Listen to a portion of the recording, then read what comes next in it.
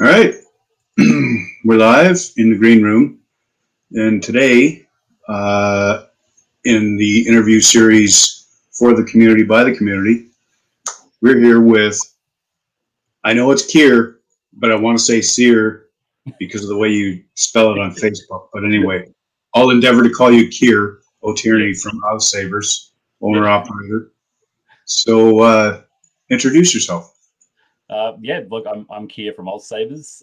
For anybody who doesn't know me, and you probably don't because Australia is, all the way down there, and no one really knows that we're around.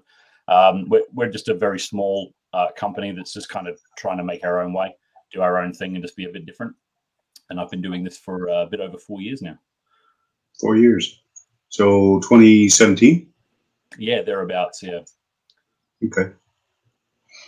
Nice. I remember when I got into the community, there was only like a handful, which would have been, I want to say 2015, 16. Mm. There was the Sons of Obi-Wan group and just like a small handful of members hailing from Australia. So it was Yeah. certainly nice to see your name and your brand kind of, come up through the last few years. Yeah. Um, so tell me, what's it like to Well, first off, let's establish. Okay, so it's well known that you're a vendor for LGT, correct? Yeah, that's right. So we are they have different classifications for vendors, based on I suppose the level at which we work with them and how official we are, and we're pretty much about as official as it gets.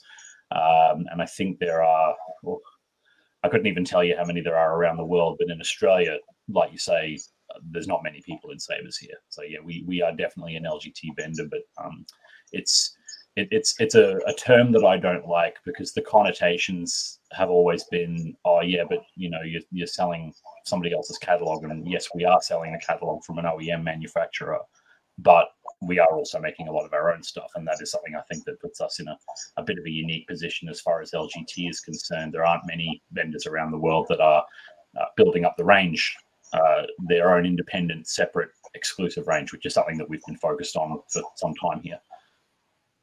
Okay, and we'll circle back to the LGT, pardon me, LGT connection in a bit. For the viewers, what inspired you, viewers and fans, I guess, followers of your page, if I may, what inspired you to um, get into designing and producing sabers? I think it was a bit of a segue from the whole reason that AusSabers came to be. So, AusSabers was born out of the idea that Australia is a reasonably isolated country. And when it comes to things like sabers, it's a niche market, which is 90% run out of the United States. And getting anything shipped out of the US to here is wretchedly expensive. That's how AusSabers came to be. The recognition that there was a need for something more local.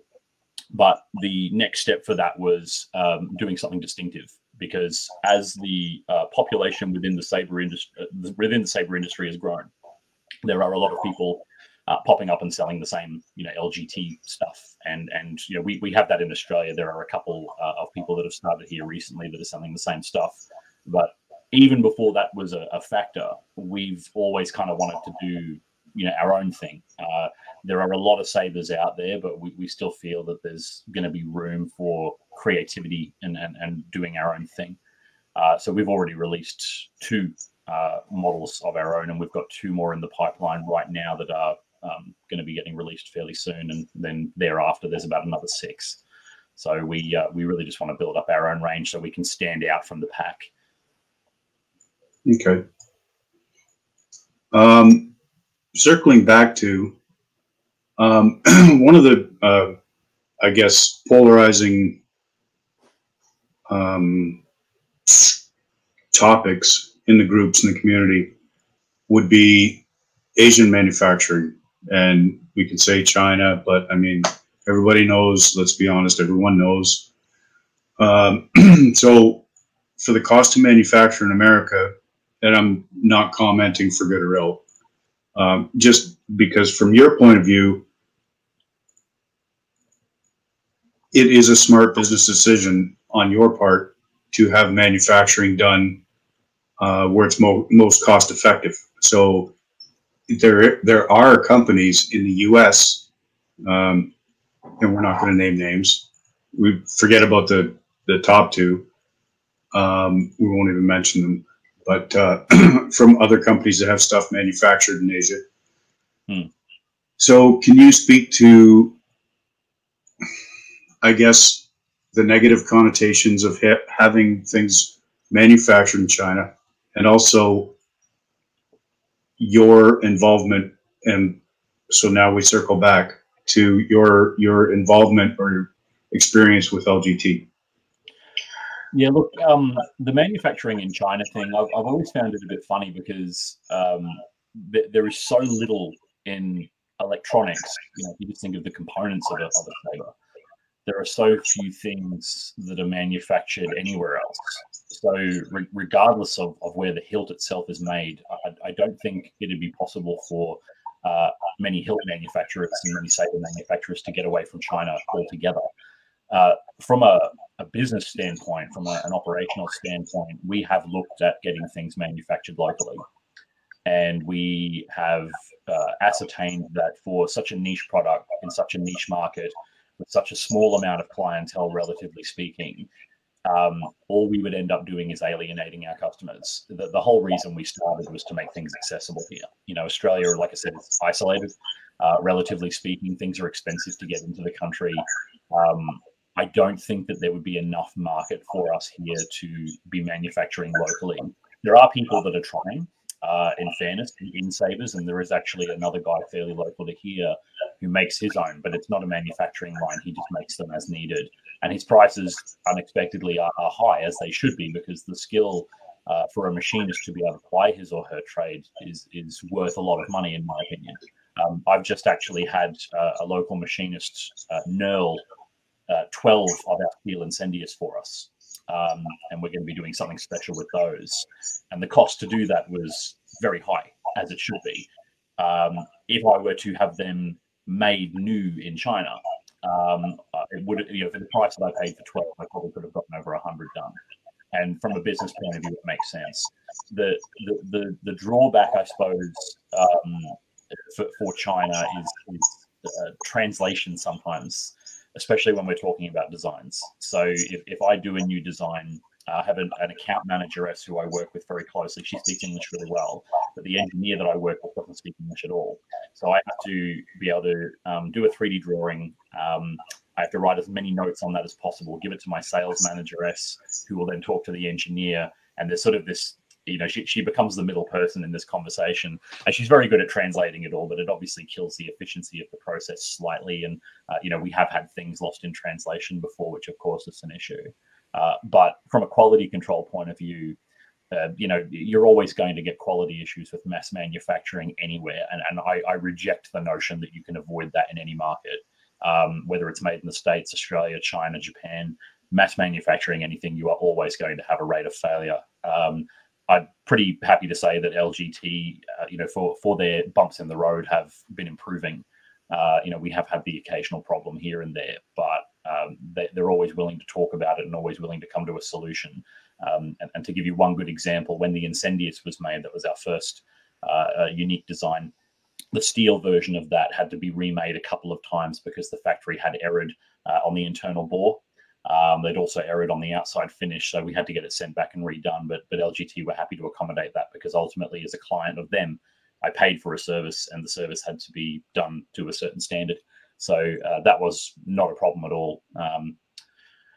What was the second part to your question? Sorry, it's still very early, so I'm not quite awake. Yes, and by the way, thank you very much for, like, this is for our viewers in North America, which we are currently recording, or we're live Eastern Standard Time for Kier. I did it. He woke up like ungodly early. I think it was 4:30, 5 o'clock. It's 5:30 now, but yeah, I've been up since 4:30. Yeah, to hop on with us. I guess the gist of the second half of the question is, there is drama that arises in the groups because, and I know a couple of North American vendors, and I'm actually going to point the finger at one manufacturer is Whoopsie Victor, I think, manufacturing, which a couple of North American individuals went live with Sabers and runs, and all of a sudden, boop, it popped up on Whoopsie Victor's website. Prototypes are like, you know, final iterations of the Saber went live and were available at like half the cost. That shot up to the same price, you know, as the Run Saber was available for in America. So I guess the recasting would be what I'm getting at, because I know that you're very careful as well, that because you design your own, you come out with your own models, you're very careful to not kind of infringe on someone else's IP. And, you know, and you know, we're very careful not to. And, you know, it's difficult because there are only so many ways you can make a tube. You know, really, if you break it down, there are only so many ways. And, you know, when Incendious came out, and you've seen Incendious, haven't you? You know what I'm talking about when I say Incendious. I was contacted by another manufacturer who asked if by chance that design had come from LGT, and this particular seller was somebody who had worked with LGT before, and they were concerned that maybe they had given me that design off the back of one of their designs. They then showed me a very vaguely similarly shaped Saber without the venting holes and everything in the front of it. And I'm like, I've never even seen that before in my life. And no, LGT didn't give me that design. That was me doing my first 3D sketching work ever and failing 26 times to make the Incendious and then settling on version 27, which is what got manufactured. We haven't had a problem with LGT recasting any of our stuff. And to be fair, I trust Damien, the CEO. I trust him to look after our business in China, and he's never not done that. You know, he's always looked after our interests, all the way from the point of conceptual design up to after sales service and everything in between. So I have no concerns about that. And it's an interesting point that the only people who have ever raised that concern with me directly have a different horse in the race. So, you know, you got to kind of take it all with a pinch of salt, I think, when you've got people that are direct competitors to not only yourself, but also the people that you work with in China saying, oh, you know, don't trust them because of XYZ thing. And I'm sitting there going, yeah, but, you know, you're in opposition to these people. I mean, you're going to say anything to try to discredit what they do. That's you know, well, I was going to say that's business, but ultimately, to be honest, that's bad business. You know, I think one of the biggest problems I see in this industry, and it's not just in this industry, but it is so painfully obvious in a niche industry, is this propensity for companies to try to pull other companies down, or individuals to try and pull other individuals down, as opposed to them looking inward and building up their own product and their own brand and improving what they do. You know, ultimately, AusSabers is going to succeed or fail off the back of what AusSabers does, not off the back of us, you know, talking ill of another company. You know, so it's one of those things that really irritates me in the industry. It's gotten quite bad, and that is born off the back of any particular side of any particular fence that a company wants to sit on. It's like, oh, we make our stuff here and you guys make your stuff there, and you know, it's the whole red versus blue kind of stuff. You know, I don't buy into it. I tend to ignore it. I just put my head down, work as hard as I can, and you know, sort of how hard I do have to work. I just think, you know, that the negativity that comes out of this, you know, sort of constant backbiting that goes on in the industry, it's never going to give you anything positive as a business owner. It's best just to stay away from it and just put your head down, do your own thing, do it well. If you're doing the job well, you know, if you're making good products, your products are going to speak for themselves. It doesn't matter what the opposition are doing. It doesn't matter what your competition are doing. And they can have as many problems with you as they like, but ultimately just don't reciprocate, you know, leave them be, let them do their negative crap and just stay the course and stick to what you're doing. Yeah. Yeah. And it's funny. I have some parts I was fooling around with earlier, and I saw a post in one of the groups where someone was hailing the quality of machining from arguably one of the biggest manufacturers in North America, the quality of the machining being so great. and I was working with a couple of pieces, which um, I won't name names, but the quality of the machining is the same. You never know the difference, and arguably the same um, same parts, really. But anyhow, segue there. You mentioned about how much you work and how long you work. One of the things that I think people should consider is the fact that this is not a full time gig for you. This is something that you hold down a full time job and have family and have to run AusSabers and design and oversee everything that goes on with the hilts and the runs. Yeah. So Right. speak to that. Speak to that if you would. This is probably the biggest negative about it all, really. I mean, I love this. I love what I do. I love Sabers. I love Star Wars. I've grown up with it, and it's had a huge impact on my life. Huge. But you know, I'm not at a point where AusSabers is, and I don't know if we'll ever get to a point where AusSabers is going to be something I can live off. I do have to work 40 upwards of 40 hours a week with a full-time job. I work in corporate affairs position, a lot of travel. Then I do probably an extra, you know, between 20 and 40 hours a week with AusSabers stuff, and with that, that's, you know, operational things, design work, taking care of logistics, repairs, returns, the whole lot. So, you know, some weeks 60, 70, 80 hours of actual work, if that makes sense. And yeah, it does get hard. I'm very fortunate that our customers are probably the best customers that we could ever hope for. They're really patient. You know, I've had to explain to them a couple of times, yeah, look, I'm sorry, I'm really behind, you know, getting, you know, something done, whether it's putting an instructional video up or something like that. And everyone's always been really cool about it. You know, I've never had anybody kind of say, oh, yeah, but, you know, you said you'd get this done, et cetera, et cetera. You know, people here are pretty cruisy. You know, this week was a bit of a disjointed week. I had to travel for work. The middle of the week, I had to take my wife into the nearest capital city to us, which is about an hour away. She goes in every 6 months for a treatment in hospital.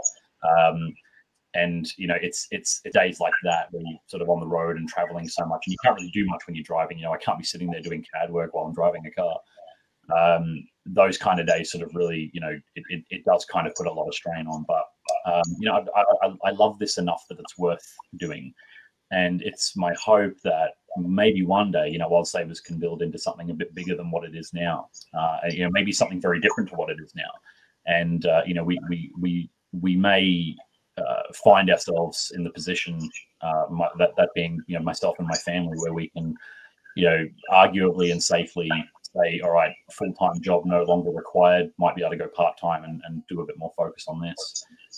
But, you know, it's, yeah, some weeks are hard, I'll be honest. There have been some weeks that have been extraordinarily difficult. But, you know, I enjoy it enough that it's worth that. Nice. Now, you and I are friends on social media, so I'm aware of some things that your followers and customers might not be aware of. One of which being the restoration that you're undertaking right now, which spurs me to ask: is there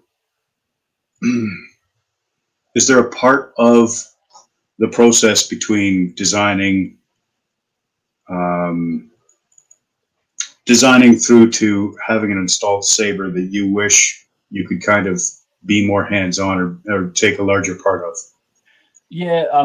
So the process as it is now is, just to walk you through step by step how it goes for us. I sketch a design, sometimes on paper, sometimes in CAD. It just depends on how complex that design is going to look. From there, it's usually 3D printed, which I do here. I've got my 3D printer here. And then any tweaks are made. Thereafter, I speak to the engineer at LGT and get a quotation and get a prototype made. And we have to pay quite a large amount of money to get a prototype made. And I suppose, and thereafter it's manufactured in quantity. I suppose for me, being able to prototype locally would be good. It's about the only thing that I wish I could do, and not for a cost saving at all, because for me to own a CNC machine and operate a CNC machine would be extraordinarily expensive. But that time frame of being able to prototype things, and more so be able to make an adjustment on things quite quickly, that would be highly beneficial to us. And a case in point, you would have seen the Apprentice V2 that we just did an announcement on last week. And there is a very, very slight adjustment that needs to be made to that. And it's not a big adjustment. We're literally talking offsetting a couple of things by 3 millimeters. That's going to probably take about 3 or 4 weeks to remake a prototype for. Then the prototype comes to me, that's about a week. Then we can give it a look over and say, yep, approve the manufacturing. And then it's probably another 3 to 4 weeks after that before we start seeing the first come off the production line. So, you know, we're talking an 8-week differential between prototype and potentially having a manufactured product out. And we had this with the Wanderer as well. The Wanderer was the initial prototype was missing one of the symbols that we engraved around the emitter. Although it was on the CAD design, for whatever reason, the CAM work completely missed it. And then the second and third prototypes, it was a color issue. It was trying to get that color right. And in fact, I don't have it near me, but I could show you the original color was like a rose gold, which actually some people have said that they really loved, but it, you know, just wasn't really what we were looking for. So that put the Wanderer back by a couple of months. So being able to do prototyping here would be extraordinary. If I could do that, that would just save us weeks and weeks of process, even with the setup time for a CNC machine, which may be several hours. It would be worth taking those several hours in my day to do it, just so that we could shave weeks off potential prototyping time. But it's also a cost thing. You know, a CNC machine is going to set us back. You know, for a 4-axis, 5-axis machine like that, we're looking between $30,000 and $50,000, probably closer to 50 by the time you incorporate tooling. We're just not a big enough company. You know, ultimately, we aren't turning over the kind of money to justify that. You have to get SP Props and Collectibles up, get his equipment up and running, and just make him do that stuff. Well, Sean and I talk a lot, actually. and we have discussed CNC before. He has to buy you lunch now because I name dropped him. He's not going to buy me anything. But for what it's worth, Sean and I don't live close to each other. He lives a good deal further north than I do. So if you look at a map of Australia, for anybody who's out of Australia, we're on the east coast. We're in a little town, myself, that is Rosewood in Queensland, and Sean is way up north somewhere. He's like he's like 1,000 k's north or something from me. Hey, I'm from Canada. I'm allowed to make that assumption. Just down the road, 1,000 kilometers. Well, and funnily enough, in Australia, we kind of do the same thing. It's like, it's just up the road, and you know, it could be about 5 hours worth of driving. But yeah, I'm not going to go driving to see him anytime soon. Let's put it that way. But you know, we do talk a lot. We talk a lot on social, probably every day.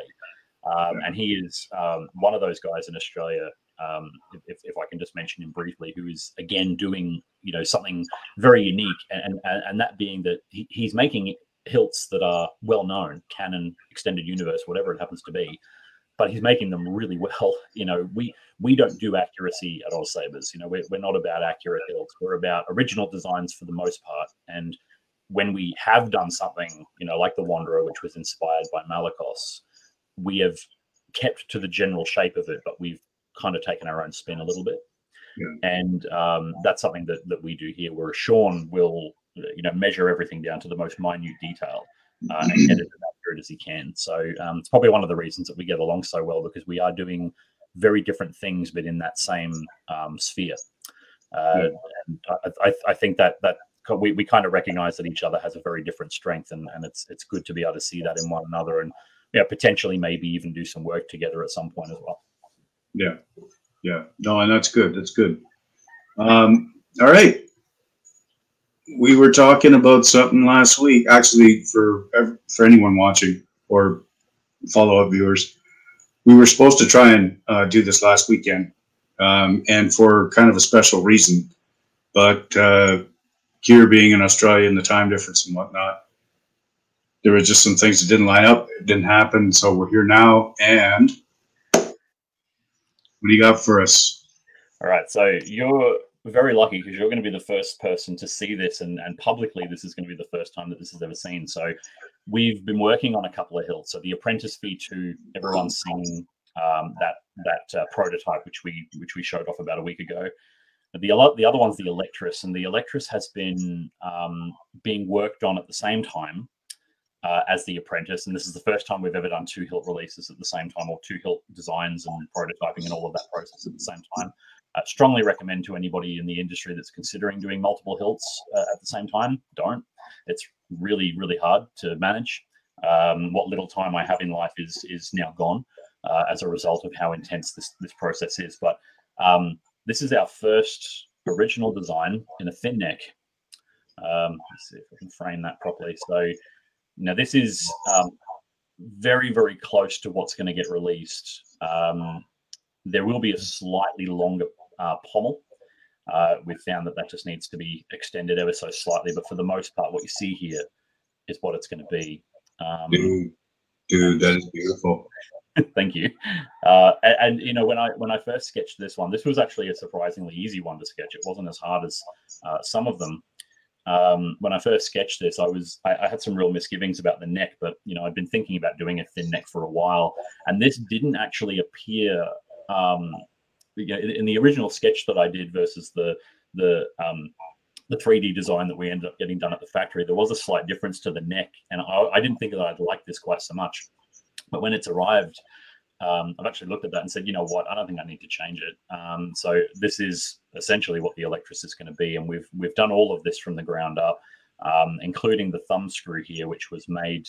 We wanted, I don't know if you can really see it because of the way my lighting's flaring it out, but there's a bit of a taper in there as well. So that is something that we've done specifically for this. The emitter is unique. Thin neck's pretty standard. The control box, and I just want to talk about the control box a little bit because right, yeah. Enter Tyler.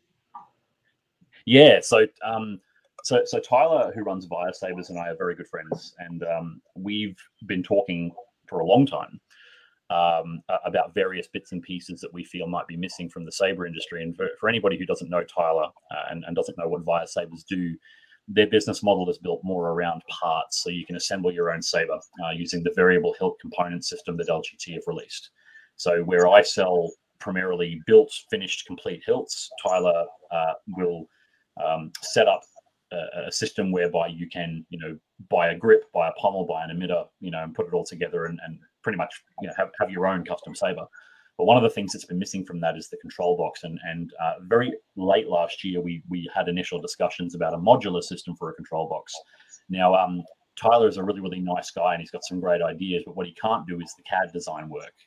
So this is why he came to me, because I can do that. And he, you know, we'd spoken about it, and he said, you know, is this something that would be viable? And so I said, all right, well, I'll give it a go and see what I can come up with. And in January, I think it was, I managed to build the concept, 3D print it, and actually have it workable. Fast forward to about a month ago, and we got our prototype box in, which I've got here, one of them.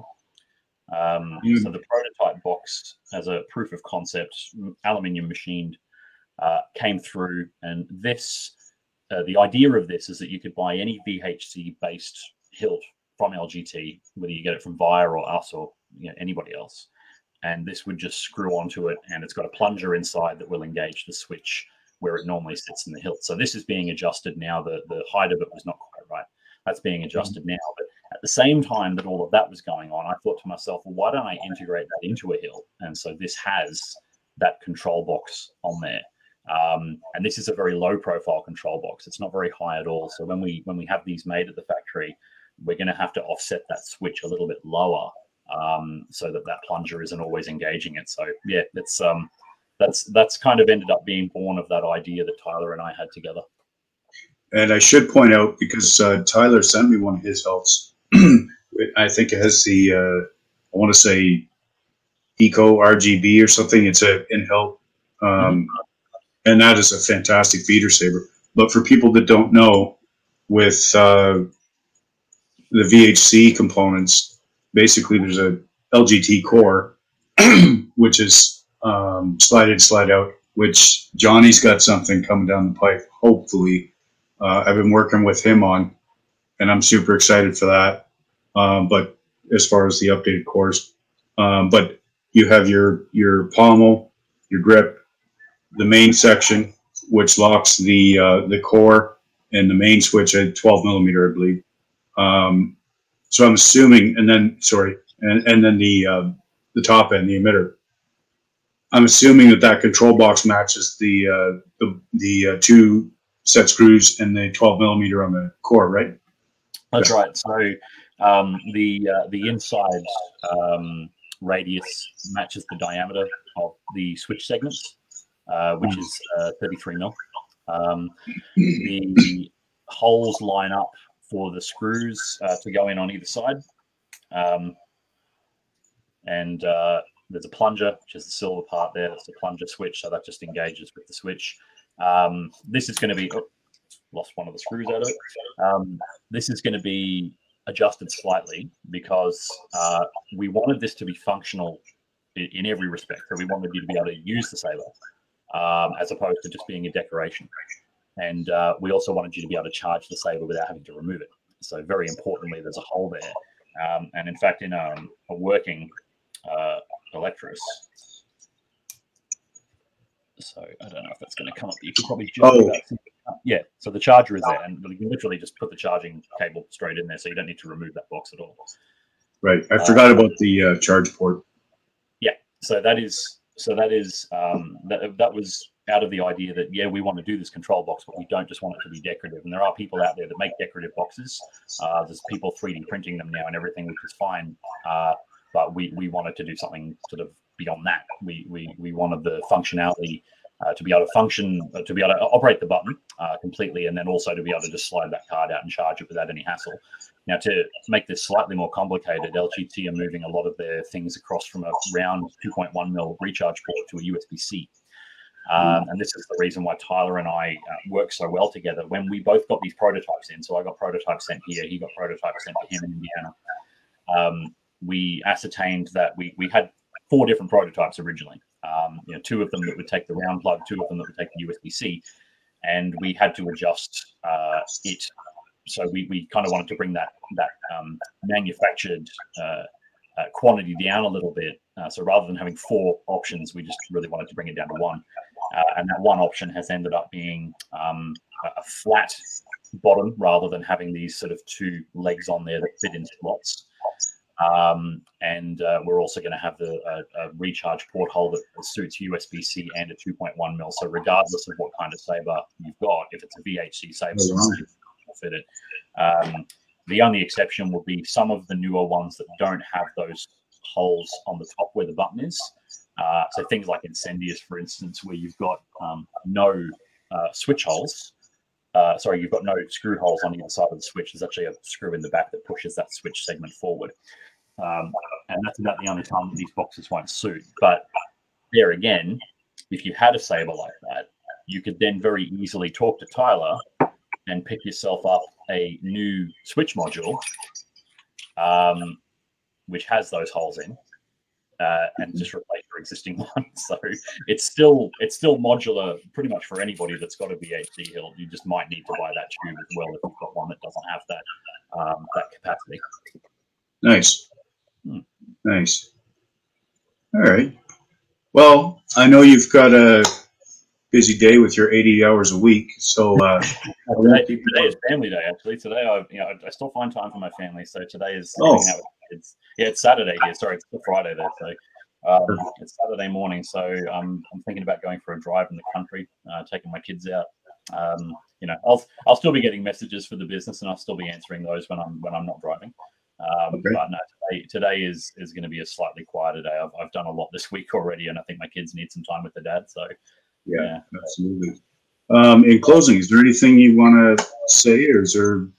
Yeah. Look, thank you for taking the time to talk to me this morning as well. I really appreciate that. And yeah, look, you and I are good friends outside of all of this, but it's nice to be able to do the businessy thing as well. The only thing I would say is, for those of you that are not in Australia, we're very conscious of the fact that some of the designs that we're releasing, you guys are keen on. We have worked with people overseas to ensure that our stuff does get over there, and we're going to continue to do that. If there is enough demand for an AusSabers design where we don't ship outside of Australia, we will ensure that somebody over there gets access to it, probably in America, and maybe a few other places, just so that people aren't missing out. If the demand is there, we will try and make that happen for people, because ultimately, I'm never going to make any money out of this, but if I can make people happy, I think that's a really good start. Well, passion is where it starts, right? Yeah, that's it. So, all right. Well, with that said, I think we're getting on about an hour now. So I'll say good morning. Good evening. And, good evening. And I have to go and prepare for machining class. My students should be coming shortly. Oh, cool. So, all right. Well, I wish I was a bit closer. I'd join that, because I'm actually trying to learn how to machine things myself. From a woodworking background, it's not going well yet. It's going to take some time. Well, I have some stuff coming down the pipe on video tutorials and stuff anyhow. So cool. We'll try to help a few people get there. So, all right. Well, thank you for joining us, and have a good evening. Good day. Good morning. All right. Take care.